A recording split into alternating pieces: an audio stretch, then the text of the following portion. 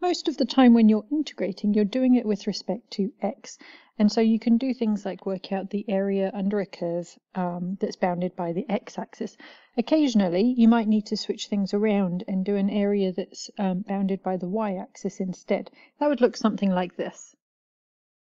So on this particular example, we've got the curve y equals x squared, and we're working out this shaded region here where it's being measured against the y-axis rather than going down towards the x-axis and looking for the area under the curve.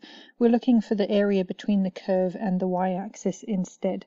So instead of integrating with respect to x, we integrate with respect to y instead. So to do that, we need to do a bit of rearranging. First off, we rearrange the formula for the curve that we're talking about. Instead of having y equals something, we want x equals something. So we make x the subject. In this case, it's a fairly straightforward one, so x is the square root of y. Now we're going to have to integrate this, so I'm going to change that into exponent form.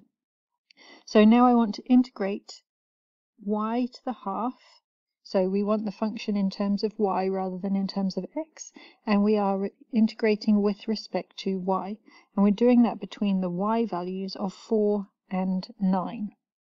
Now if I integrate that, we get y to the power of 3 over 2 divided by 3 over 2, so that's 2/3. And we're doing that between 4 and 9. So then we can continue and evaluate that. For this one, we get the answer of 12 and 2/3, and if we're being picky about it, we'll say it's 12 and 2/3 units squared, since we're measuring an area. So if you've got a picture of something where you're trying to find an area, but it's actually going up against the y-axis rather than the x-axis, all you do is you switch your x's and y's around, and you go ahead and integrate in just the same way.